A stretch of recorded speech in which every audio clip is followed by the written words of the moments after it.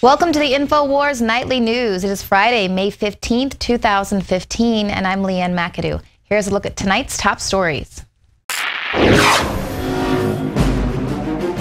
Tonight, should amnesty be given to looters and rioters? Then report, woman fired for refusing her employer's spy tech, and a school deems Old Glory too offensive to display. That's next on the InfoWars Nightly News. What type of balkanized country is this, where you can't have an American flag t-shirt, and how effective the establishment has been at creating division in this country? A South Carolina school folded on their flag ban after a student rolled up with a squad of veterans. This was 18-year-old senior Peyton Robinson. He was ordered to remove 2 American flags from his truck. The school initially told him it was because some could possibly find it offensive. School officials then changed their tune, citing safety concerns, saying it could be a visual hazard, these flags. By Thursday, however, the school completely reversed its position following protests by students, parents, and veterans who flocked to school grounds waving U.S. flags. It's freedom. Do you want to fly a flag? Fly it. What the heck? When I hear that you can't fly the flag, it makes my blood run red, and my blood is red. And it just proves if you stand up for your country, you stand up for what you believe in, things get changed. And the school released this announcement on their website. They said, due to the outstanding display of patriotism through peaceful demonstration, it is apparent to us that many are not happy about this policy. Now, school officials are going to be reviewing the standing policy regarding flags. They've decided that an exception will be made for the American flag, as long as the size of the flag, isn't going to create a driving hazard. So hooray, in America, we are allowed to fly the American flag. It's not offensive. Isn't that absurd?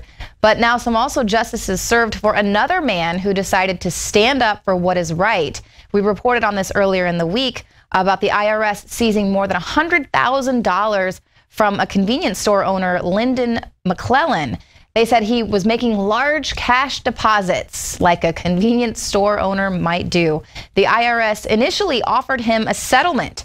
They said that they would give him half of his money back, but McClellan refused. He said for him, the government seizure of his more than $107,000 is a matter of what's right and wrong. So after months of sleepless nights and thousands in litigation fees, the government said they're going to dismiss the case. The U.S. Attorney Thomas Walker cited changes to the Department of Justice's policy regarding civil asset forfeiture that was made in March as the reason for dropping this lawsuit against McClellan, against the bank account they seized these assets last July. So it's a good thing that he stuck it out and didn't decide to go for that settlement. Initially, they said that he needed to decide by March. Had he agreed to take that as settlement and just get half of his money back, he wouldn't be able to have gotten all of his money back. Most people do agree to the settlement because they can't afford to fight it. They can't afford to fight for their property. Now McClellan is continuing to press forward to see if he can get his attorney's fees covered, as well as the loss in the interest that he would have received with having that money in the bank, because the government is required by law to put that money that they've seized in an interest-bearing account, and the government wants to keep the interest that they earned on the money that they seized. So it's totally infuriating because the man was never even charged with the crime. Never. They just took his money and then he had to fight for it back. So obviously another bully government agency run amok, and in this case, it seems they're getting a little bit of justice served. Now, a California woman raised some red flags here for me, but she is suing her former employer. She was claiming that she was fired after she deleted an app from her phone that was a required app. It was tracking her movements 24 hours a day, 365 days a year, and this was an app required by her work. Myrna Arias says she works for the Intermex wire transfer service when she says her boss, John Stubitz, fired her for deleting the Zora job management app from her smartphone. Zora tracks and manages mobile employees while they're in the field. Now, Arias said that when she and her fellow employees asked Stubitz if he could track them when they weren't working, Stubitz admitted that employees would be monitored while off duty, and he bragged that he knew how fast she was driving at specific moments ever since she had installed the app on her phone. So this is pretty jarring to me because we already know that a lot of companies are requiring that their employees give them access to all of their social media accounts.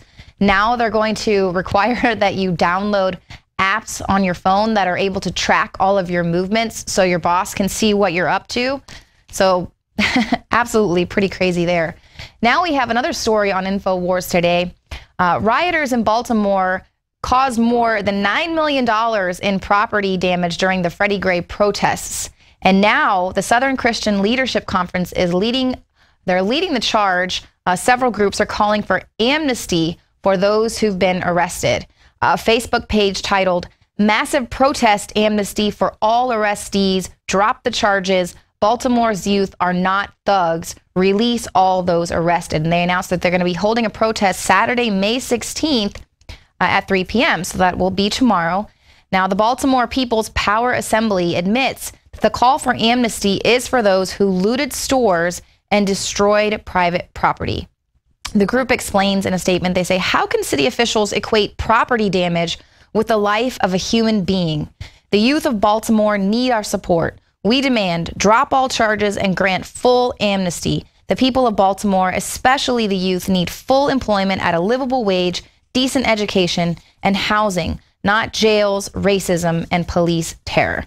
So obviously I don't disagree with the last part of that statement. But, I mean, these riots, this looting went on for days. It's not as if it was just in one little fit of rage and just in this inflamed passion here this happened. It was dragged out over a course of days. $9 million in property damage took place. So do we really want to set the precedent, especially as we're being warned that we can expect more unrest to be unfolding in cities across America? We're starting this cycle of unrest. So are we basically setting a precedent that looting and rioting and millions of dollars in property damage is going to be okay, and that when you do that, you're just going to get off? But on the same token, where are the consequences for some of these police officers who are getting away with the crimes that they're committing? Pulitzer Prize-winning journalist Seymour Hersh says he is not backing off anything that he said in his blockbuster 10,000-word story that was released this week, arguing that the official account of the American raid that took down Osama bin Laden is based on one big lie. He says what is arguably seen as the apex of Obama's presidency is actually built on a lie. Seymour Hersh refuses to back down. Now, this story has been debated all throughout the week. A lot of people are attacking not only his account, but also his credibility as a journalist. Yeah, and I think it's important, Leanne, for people to remember that Seymour Hersh has broken a lot of major stories, things that have really had huge impact on the history of this nation. One of them, of course, is the Church Committee. That came from an investigative report by Seymour Hersh back in 1974. Here's the title of this: "Huge CIA operation reported in U.S. against anti-war forces and other dissidents in Nixon years." And they point out in the article that at least 10,000 Americans were maintained, a list of 10,000 Americans maintained by a special unit of the CIA that reported directly to the director, Richard Helms. Now, of course, Richard Helms, you famously see the pictures of him at the Church Committee hearing, holding up the assassination gun and other things. The Church Committee hearing focused primarily on the CIA, primarily focused on sensational items like that, assassinations. He, however, really got to the crux of the matter, and it was picked up by Pike, and they had a House committee hearing at the same time that the Senate had its Church Committee hearing. Pike, who headed that in the House, really got to the gist of what was going on. He asked some very important questions.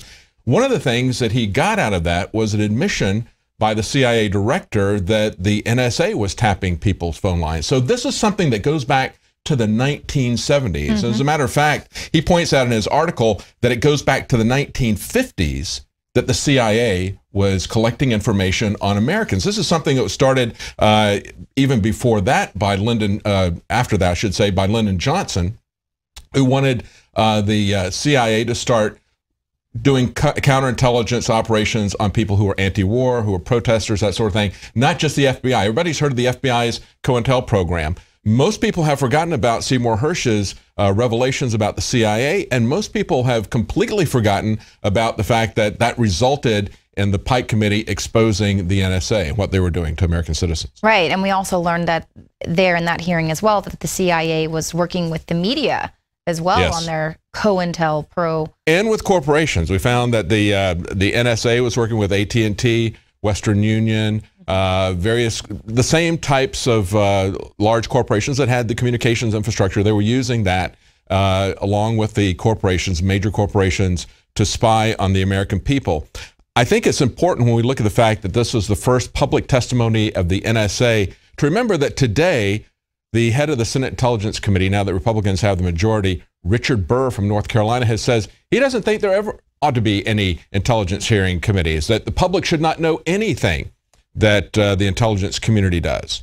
The other thing that came out of this was we had the first lies of an NSA director to the public. That came out of the Pike Committee hearings. He also lied about tapping the phones and everything. He pointed out, he asked, why are we doing this? What is the mission statement of the intelligence community? Is it effective? Is it making us safer? He pointed out failures, Leanne, that had just recently occurred. Their failure to see the 1968 Tet Offensive, their failure to see the 1974 coup in Portugal, the 1974 invasion of Cyprus by Turkey, the 1973 Yom Kippur War. All those were missed by the NSA, by the CIA, even though they were spying on political dissidents in the United States. Perhaps that's why they missed all those things. And We're today, in a time loop. Exactly. Today we see, well, we have to do all this because of security, because of terrorism. Today they had spying on Occupy protesters or vegan potlucks, and exactly. And today we have the verdict in the Boston bombing, Tsarnaev brothers. Where was the NSA? Where was the CIA in terms of finding these guys? So yet another failure to that. So they've never really been about stopping terrorism. It's always been about crushing dissent. Absolutely. There's another parallel in this, Leanne, in terms of the Pike Committee hearings, and that is the way we're seeing the TPP handled today. The fact that we have members of Congress, unfortunately, most of them can't even be bothered to read it. There is a provision for them set up to read it. But as Rand Paul pointed out, and as others have pointed out, you have to go to a special room. You have to sign in. Someone hovers over your shoulder. You've got to destroy any notes you take. You can't take those notes out with you. They responded, a real prevarication, saying, of course you can read it, but you can't tell anybody what you've read. Okay? This message will self-destruct. Yeah, you can take notes, but you can't take those notes out with you. Okay? And so you had a similar thing happen with the NSA when they came before the Pike Committee. He said, where is your charter? Because the CIA had a charter, which they violated, okay? But he said, where's your charter? And then the guy says, well, you can go down somewhere to look at it. This is the back and forth that goes between Pike and the head of the NSA. He said, you're talking about a document that set up the entire NSA. It's one which all members of Congress are entitled to see without shuttling back and forth downtown to look at it. And he came back and says, well, I can't show it to you because it's got secret material in it. And he goes, well, it seems incredible to me, frankly, this is Pike saying, that we're asked to appropriate large amounts of money for that agency, and in those days it was $10 billion. Today that'd be probably about $50 billion, which employs large numbers of people without being provided a copy of the piece of paper by which the agency is authorized. He didn't want the paperwork put into the congressional, in the public domain, because they weren't created by legislation. They weren't created by charter. They were created by executive orders of Truman. So this problem that we have with executive orders, this problem with excessive secrecy, with agencies that are absolutely black, that cannot, the public cannot see anything that they're doing, just like these trade organizations, just like today's NSA and CIA. This has all been going on since World War II, probably earlier than that, but certainly that's been the pattern for a very long time. So the tyranny is nothing new, and journalists like Seymour Hersh, who are going to go that extra mile and dig deep and find out about things like this, they are a threat, seen as a threat. And so obviously one of the big things that people are saying, well, we can't take this story seriously, is because he uses anonymous sources. Yes, and they criticized him for that at the time. The Washington Post criticized him for that in this expose of the CIA.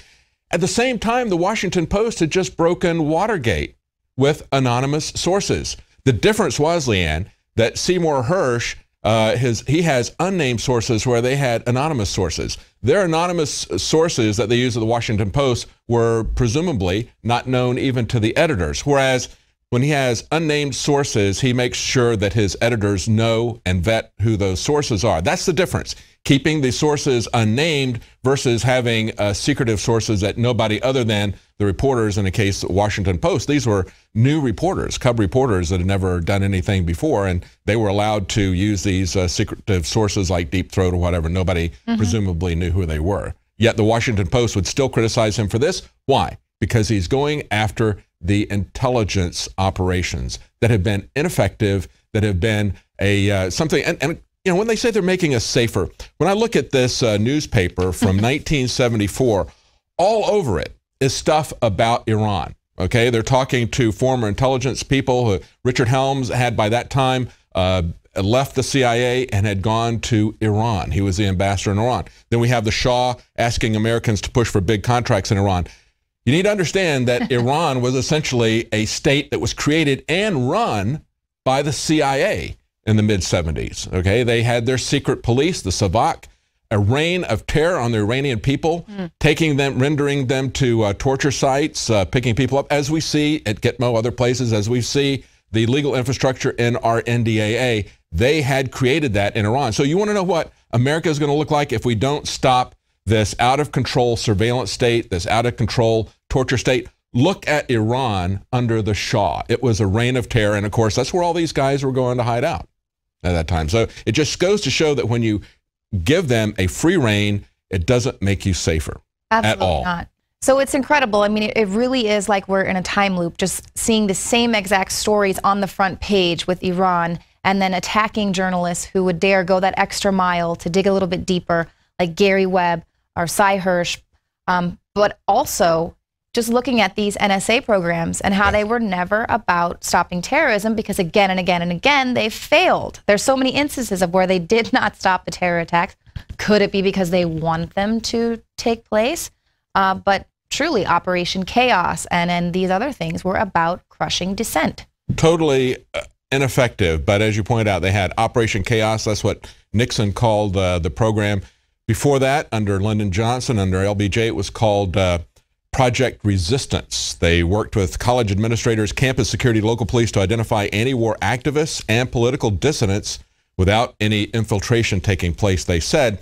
Then Nixon combined all that together with Operation Chaos, and I thought it was kind of funny, Leanne, that there was this Mel Brooks TV comedy that was created called Get Smart, and the antagonist in that, the nemesis in it, was Chaos. And that was about 4 years before these guys actually started this thing, so perhaps that's where that came from. But here's the difference. Today, it's much, much more dangerous because they did not have the technology in those days to record and analyze all these conversations. They could tap into people's conversations, but they were very limited, just like the Stasi was very limited in what they could do. Today, the added advantage of technology makes them far more dangerous. Even though they're doing the same sorts of things, they have that additional leverage of technology that makes it far more dangerous. Right, and they're actually, a lot of this new technology with social media and everything was created with the intent that they would be able to collect all of our data. They're saying, wow, this is really wonderful. We're going to be able to build a Matrix-like reality, simulate what's going on in the real world. People are willingly giving up their data, letting us know where they are, what time. They turn on their smart homes that are tracking us and just giving us all of this information. And we've actually reported on some of these programs, the Sentient World Simulation. It's a continuously running mirror model of reality, and this helps them predict and evaluate future events and courses of action. And that's just one program. Yeah. That's what's so troubling about the whole concept of mastering the human domain, which is a subtitle of the Jade Helm logo. When you go back and you look at human domain analytics, they talked about how they were looking at national intelligence, then they took it down to regions, then they took it down to individuals. They're looking at everything about you, who you know, your activities, tracking you constantly, and then looking at a context of politics and religion and various other things about you. That's what makes this all so dangerous. And what makes me so concerned about Jade Helm is that you can see, looking over the last several years, If you go back and you look at McRaven and others, they've been talking for quite some time about the special forces being boots on the ground for this intelligence gathering, saying you can gather a lot of intelligence and we can use that along with you to identify bad people and to track them, to create a map of the bad guys, essentially overlay that over a geographical map. But you need boots on the ground. You need human intelligence there that can also be spying on people and reporting this back to you. So it is total. It's not just looking at your license plate as you drive by, not just having cameras everywhere, but also having physical spies on the street. And that's what Jade Helm is about, is this merging of the human domain analytics, activity-based intelligence, all these different aspects in with special forces, with the military, with the police, merging them all with the NSA. Right. How are people going to react if the water supply gets cut off, or if there is a military coup in their state? How will they react? And they can see how the state of Texas has reacted. Predictive also, looking at it and saying, well, I can see this, I think this might happen, singling out people because they think they might commit some kind of a crime or an action in the future, taking action against them, but then also taking this as part of a PSYOP, analyzing it, and trying to shut this down, taking away people's will to fight, taking away their ability to fight, using PSYOP operations and disinformation to people to keep them passive. It's all about population control. So they use the human domain analytics to master us. And that can be psychologically, or it can be physically in the case of special forces. Right. And you're absolutely right. It is about numbing us to the presence of troops on the street, you know, in civilian clothes, gathering intel.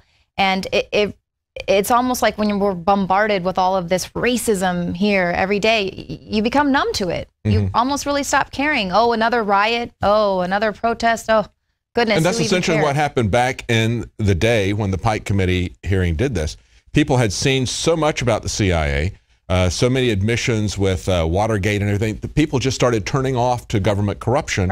They went back, turned inward, just worked on themselves, their private life, their entertainment. They didn't pay any attention to this. We wound up not doing anything. The only thing that came out of it was the Foreign Intelligence Surveillance Act, FISA. And all that has done is serve to give a legal cover to the NSA's current dragnet surveillance. They just go to a FISA court with one judge, no adversarial relationship, get him to say, yes, you can spy on, as Rand Paul called it, Mr. Verizon. And they go out and get everything that Verizon has. Right. And it's so funny as well, because the American people, something has switched on with this whole Jade Helm. People are saying, this is unusual.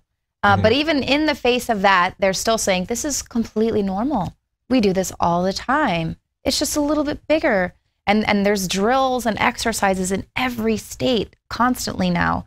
And it's completely normal, even though in our spirit, the American people are saying, wait a minute, something isn't right with this. And it has trickled down to so many mainstream elements for a reason. And even in the face of that, we're being told it's completely normal.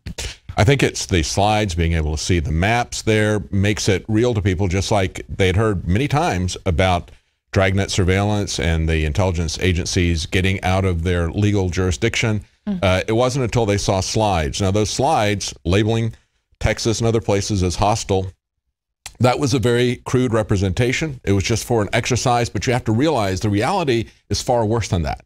The reality is that they are mapping you down to the individual level with human domain analytics. Geospatial intelligence goes back to 1996, 5 years after it was created, in September of 2001. Does that sound like a familiar date? September 2001.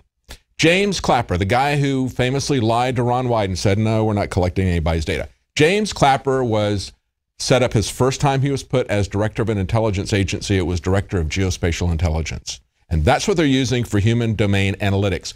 People should be very concerned about the fact that we have the military, the Homeland Security, and the NSA all merging together, working on this. And you can see this going on now for the last 15 years. So this Jade Helm is not something new. It's just the next level. And as people see this, hopefully at some point they're going to wake up to what's happening. And hopefully, unlike what we saw with the Snowden leaks, people will make some changes and question, what is the purpose of these organizations? Are they making us safer? Are they being effective with our money? is this something we want them to do or not? Because we, the people, are the ones who are controlling the government and have to take control of the government. We need to say, what is the mission going to be? Right. And it is our funding that's keeping it all going. And again and again and again, they have not proven to be worthy of all of our tax dollars because they haven't stopped a single terror attack. So that's not what they're really all about. And unfortunately, I think we're going to find out the truth, the transparency, when it's a little too late, when all of these virtual, matrix reality is turned on and we're already enveloped in this digital imprisonment, the digital enslavement that we're helping to build with all this technology. And, in the meantime, I hope that we are wrong. I would like to continue to just be the crazy conspiracy theorist. I just hope we aren't right about this. I hope they don't ever bring the hammer down on America. Well, they're selling all this with fear. They're selling it all with conspiracy. And when the enemy doesn't really exist, they eventually create the enemy for us. If the war and the threat doesn't exist, they create the war. They create ISIS. They do create physical threats. They don't just, get their funding and leave it as imaginary. They make real threats who really go out and kill people. And that's what we should be concerned about, is not only fear-mongering and conspiracy theory by the government, but the fact that they make it come true. Yeah, gosh, you're absolutely right about that. We saw some of that footage earlier today with the brand new MRAPs that ISIS had. You're absolutely right. They will create this enemy. Well, while we're under attack, journalists, Pulitzer Prize winning journalists like Seymour Hersh are also under attack. So here is another great report from John Bound. Just who is Cy Hersh?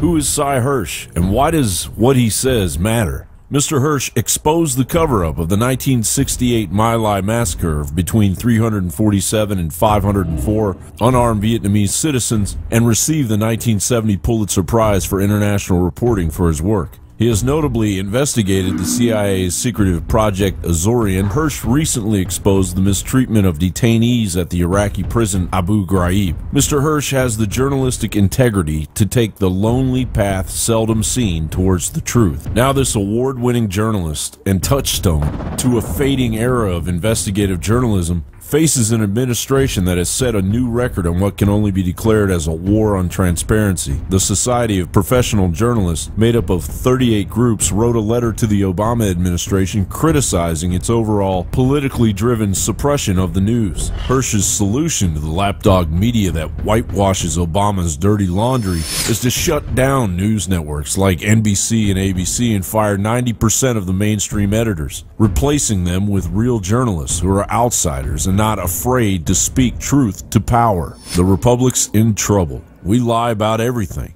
Lying has become the staple, concluded Seymour Hersh. The way to make government responsible is to hold it accountable. And the way to make government accountable is make it transparent so that the American people can know exactly what decisions are being made, how they're being made, and whether their interests are being well served. The directives I am giving my administration today on how to interpret the Freedom of Information Act will do just that. For a long time now, there's been too much secrecy in this city. The old rules said that if there was a defensible argument for not disclosing something to the American people, then it should not be disclosed. That era is now over. Recently, Seymour Hersh said that the raid which killed Osama bin Laden in 2011 is one big lie, and that not one word of the Obama administration's narrative on what happened is true. Speculation that the Obama administration may have embellished or outright lied about the true account of what happened has persisted, mainly because the White House has refused to publicly release images of bin Laden's body. Although the White House said the corpse was immediately buried at sea in line with Islamic tradition, it quickly emerged that this was not standard practice. Numerous analysts have claimed that bin Laden had in fact been dead for years and that the raid on his alleged compound in Pakistan was little more than a stunt. It's on record that Steve Pachinik, who worked as the top deputy to Henry Kissinger, and who also is a high-level Council on Foreign Relations member, was interviewed back in April of 2002 and said that bin Laden was dead and that was on ice, and that in the future he would be used at a politically expedient time to bolster the government in the eyes of the people. He died of Marfan syndrome Bush Jr. knew about it. The intelligence community knew about it. CIA had already sent a physician way before, under the Clinton administration, to see him at the American hospital in Dubai. He was already very sick from Marfan syndrome, and he was already dying. So nobody had to kill him. He had El-Zawahiri, who was a physician with him, who is still a physician. I don't know where he is. But we knew he was already dead by 9/11. It was very clear that he was dying. At Tora Bora, he probably died. Tommy Franks, general, said accidentally that he died. But then Madeleine Albright in 2003, on December 17th, went on Fox News program and said that he was dead and on ice, and that the Bush administration was thinking about rolling him out during the 2004 election if they needed it. But then because of that coverage, the inside baseball was they didn't. Other questions also persist, such as why the narrative and timeline of the raid has changed multiple times, why the White House initially claimed that Situation Room photos showed Obama watching the raid live when in fact there was a blackout on the live feed, and why neighbors in the immediate area surrounding the compound said with absolute certainty that they had never seen bin Laden and that they knew of no evidence whatsoever to suggest he lived there. You know that if somebody new comes in your street, in your area, you always know. The next house is my other house, which I rented to my cousin friend. I never seen anything like that, and that's why I can't believe that. And to be honest, it's not true. Osama, maybe some other people, but Osama is not the bird who came, went to the inside, because this is restricted area. When we came out from outside to come here, to always army will say, oh, where's your ID card? So it's not believed. They were pounding Pakistani civilians and poor hapless villagers there with their drone attacks, with the Hellfires and with their Reaper missiles.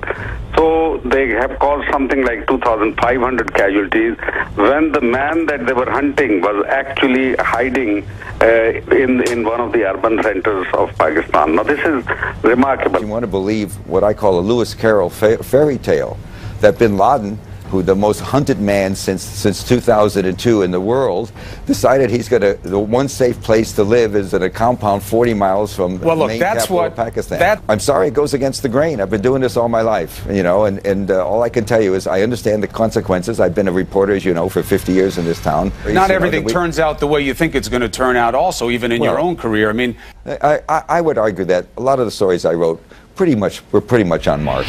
John Baum, INFOWARS.com.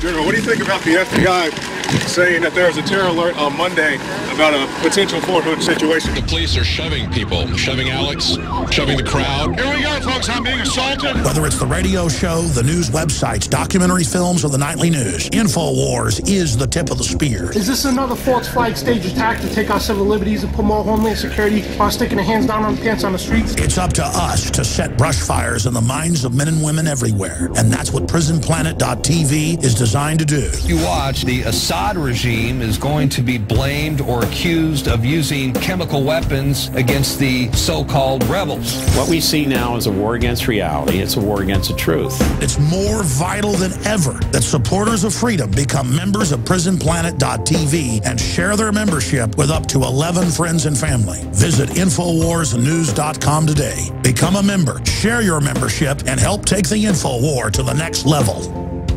From the water table to our soils to the atmosphere itself, our world is becoming more and more toxic each and every day. But it's not just the air outside that's toxic. Indoor air has been shown to have 2 to 5 times higher concentrations of pollutants than even outdoor air. And most Americans spend 90% of their time inside using toxic chemicals within their homes. There are more than 42 million smokers in the United States. Well over 1,000 types of mold and mildew linked to numerous conditions. And don't forget the fact that 6 million Americans live with pets they're allergic to as well. When I began to research these statistics, it was clear to me it was time to start cleansing my lungs in order to combat the toxic environment that we cannot escape but that we can fight back against. Made with organic and wild cultivated herbs and manufactured in the USA, the new InfoWars Life Lung Cleanse is here in a convenient spray bottle that can be brought with you throughout any toxic environment. Now available exclusively at InfoWarsLife.com or by calling toll-free 888-253-3139.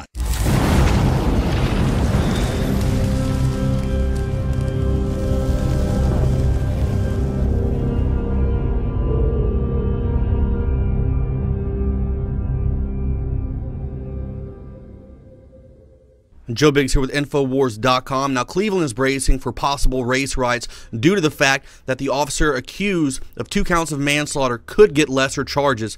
Now, Officer Michael Brello was involved in a nighttime car chase in November of 2012. Now, all in all, 13 officers were involved in this incident.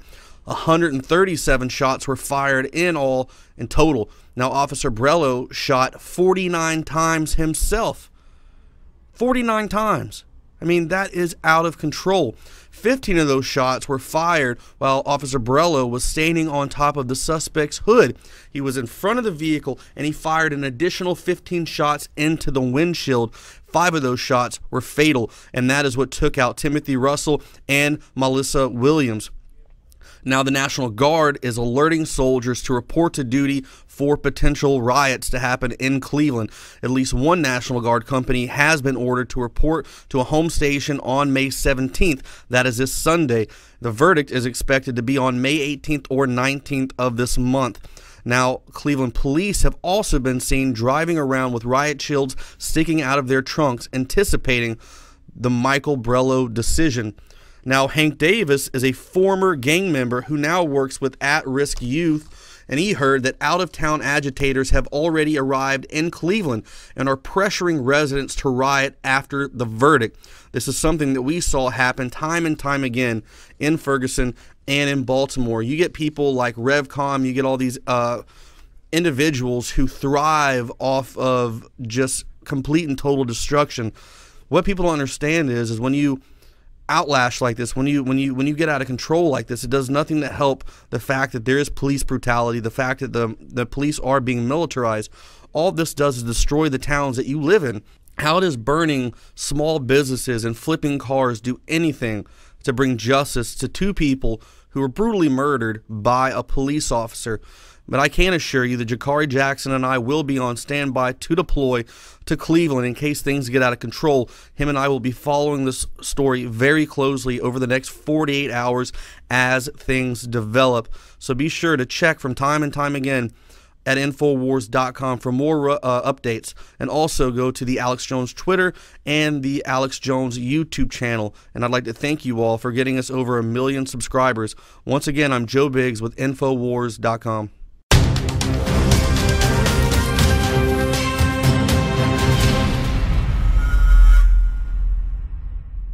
Jakari Jackson here, INFOWARS.com. We have a new article on the site. House bill seeks to eliminate online ammo sales. And this is a New Jersey Representative Bonnie Watson Coleman and H.R. 2283, known as the Stop Online Ammunition Sales Act of 2015, and it would require face-to-face purchases of ammunition. And with our Second Amendment in the United States of America, I don't have any issue with you buying your ammunition over the internet, and I don't think that personal sales of firearms or ammunition require background checks. I know a lot of people want to have those on ammunition sales as well. I don't agree with this because you could just as easily walk into Bass Pro Shop, Cabela's, Academy, wherever, put down, $1,000, buy $1,000 worth of ammunition. Yeah, that's, catches people's attention, but it is very much legal in the United States of America. And to anybody would say, well, they're stocking up all this ammunition, they're gonna go out there and shoot somebody. Oh, look what just happened in Garland, Texas. And I definitely hope that Miss Representative Coleman here takes a look at the Department of Homeland Security, because I'm gonna bring up a throwback article from back in 2013. And the reason I'm bringing up this old article, they have many more rounds of ammunition now, but I like the point that Watson makes in this. They had purchased enough ammunition to fight the war in Iraq for another 30 years. And this is the Department of Homeland Security. This isn't the military. Somebody, they got to be worried about some Red Dawn situation. This is the Department of Homeland Security has this massive amount of ammunition. I definitely hope somebody will take a look into that. Also, DHS purchasing paper targets of pregnant women and little children. And when I say children, I'm not talking about some 17-year-old in a trench coat. I'm talking about a little 10-year-old boy who's holding his gun like this and smiling and grinning. And then we wonder why we have shootings like what happened to Tamir Rice, when you're teaching these guys that, some child could easily be your enemy and is out to kill you. So that's what's going on that front. Also, they're trying to ban body armor in states like California. which I'm also against because, you know, just me doing the job that I do, myself, Joe Biggs, and some of the other crew members, we go out to very dangerous situations, and sometimes we take body armor with us. And it's not, everybody's like, well, you got to worry about the crowd. When I was out in Ferguson, I had little to no issue with the crowd. Like, yeah, there's some guy who wanted to argue with me about, you know, how cool it was to burn down buildings and stuff. But by and large, I was more concerned about my safety from what the police were doing. The police were shooting rubber bullets, at least when we were there back in August. In November, they were much better behaved. But when we were out there in August, they were shooting rubber bullets indiscriminately into a blinding cloud of tear gas, you know, and Joe Biggs, of course, got shot with a rubber bullet, had a nice big bruise to show for his efforts. So we have body armor. We have soft body armor. We have a hard plated body armor, which is like basically strapping a skillet to yourself and running around. But we have it just to deal with these type of situations, gas masks as well. And, you know, other people, they may have them for other things. If you just want a bulletproof vest for home defense, that's your business. I don't think the government should be able to tell you not to do that. And while we're talking about the DHS arming up with so many rounds of ammunition, about people using these things for self-defense, let's also talk about the other things that are going on in our government. Let's start with running guns into Mexico with Operation Fast and Furious. New documents obtained by CBS News show Attorney General Eric Holder was sent briefings on the controversial Fast and Furious operation as far back as July 2010. That directly contradicts his statement to Congress. And for you guys who don't know about this, no, I'm not talking about Vin Diesel and all those guys. Operation Fast and Furious, which happened under the Justice Department, was a plan to give, well, not just a plan, something that's actually implemented and done. They handed over functioning weapons to Mexican drug cartels to track the weapons. So I guess their logic was like, yeah, we'll let these guys take these guns, functioning guns, not malfunctioned or, you know, not deformed or any way. We'll give these guys the guns to go out there and commit crimes, and then when we catch these guns at the crime scenes, we'll know these guys were handlers of the guns. We'll be able to trace the guns back, which makes no sense because how many innocent people are going to die in this plan before it comes to fruition? And also beyond that, you want to talk about arming of people, let's talk about arming ISIS rebels. The article came out last year, airdropping grenades into the hands of ISIS. And people will say, this is not a big deal. A pallet of grenades is not going to take down the U.S. military. I do agree. But what about all the innocent civilians who are unarmed in those regions? They have to conflict with this now. Disarming people isn't the way to go. And we saw this recently with the representative in Michigan, you know, shooting his shotgun at his ex-wife's car. Shakari Jackson signing off. You can find more reports on the Alex Jones channel on YouTube. Joe Biggs here with INFOWARS.com. Now today I had a video sent to me multiple times by different people showing a convoy in South Carolina traveling southbound on I-95. Okay, so these are troops that are on a convoy in South Carolina. It's military operations. Look at all of these tanks on Interstate 95 South. I mean, this is like a war zone. What is going on here? What is going on here? This is nothing unusual. This has nothing to do with Jade Helm. I can just tell you from my time at Fort Bragg, it's not going to be unlikely in that area to see convoys driving up and down that road. The thing is, though, is a lot of people are concerned about the upcoming Jade Helm exercises. They'll be conducted over 8 weeks in 5 different states. So the way the military works is they're going to conduct these operations at the time they say in those areas. There is normal military training that happens on these roads, and the reason being is when I was at Fort Bragg, we would actually get on 95 and drive south and spread our vehicles out to see how the communications systems that we had, our radios, see if they were linked up good, if they worked, if our headsets worked. And simply, that's all this is. This has nothing to do with Jade Helm whatsoever. These aren't tanks. These look like strikers without the cages on the side for the stop RPGs. These are just regular strikers driving up and down the road, and you can see the guys sticking out. They all have the helmets on with the mouthpieces, and they're simply doing communications checks. And like I said, when I was at Bragg, that's something that we did a lot of the time. It's not uncommon because, you know, when you go overseas and you have to get into these convoys like on Route Tampa in Iraq, it's a very long stretch of road. You have to spread out. The reason you spread out over a mile-long convoy or so. So if an IED goes off, it'll hit that one vehicle and that amount of personnel inside that vehicle. Whereas if you bunch up your vehicles, one RPG shot, one IED, whatever it may be, can take out multiple vehicles. And that's why you have to spread out over a long stretch of road, which would make your communications equipment deteriorate in a sense. So all they do is they drive up and down the road, do commo checks, and make sure that this stuff is working. So there's nothing to worry about with this. I don't think this has anything to do with Jade Helm whatsoever. Just be calm. Not everything you see has to do with that. I understand there's speculations with what's going on due to the flip-flopping of the architects of Jade Helm, lying about the people coming to the government to get the property to be used, saying there'll be no compensation. We're finding out that's all a lie. The fact that the Army lied about the slideshow in the first place. So I understand people's concerns, but this is something that I would not be worried about. This is normal to see.